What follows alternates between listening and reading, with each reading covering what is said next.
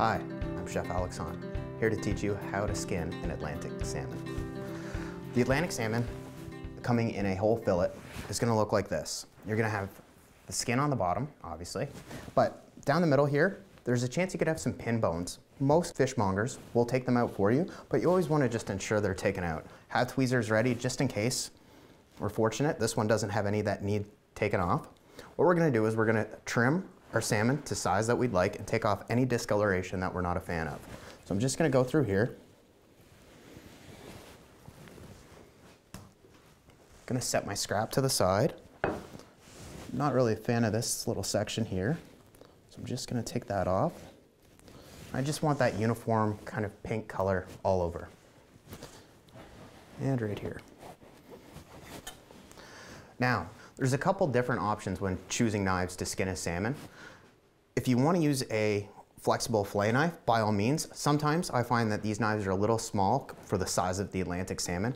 You can use a chef knife, but you have a wider blade, so you're getting a little more friction, so it isn't always easy to pull through. My favorite knife, just go with a simple slicing knife.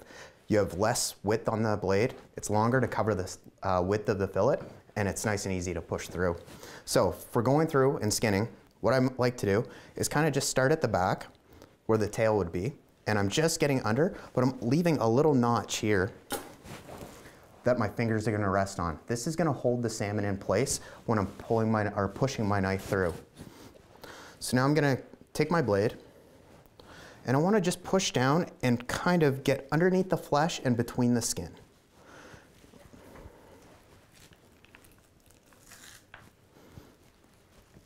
Pressing my blade down so it's as close to the skin as possible.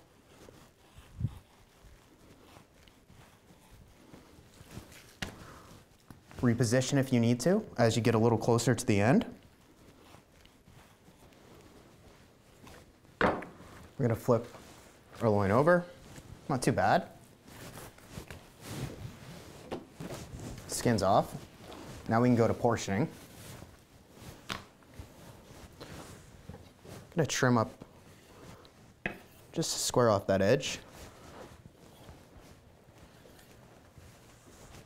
Now, all of our scrap we're obviously going to keep, but this is great for mincing all of our trim. That goes into, say you want to make a salmon burger, a salmon cake, anything like that. Don't waste it.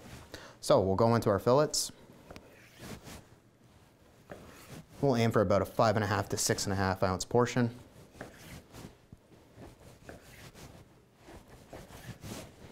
The tail piece you can set aside, you can cure that, do anything with, but here are your nice fillets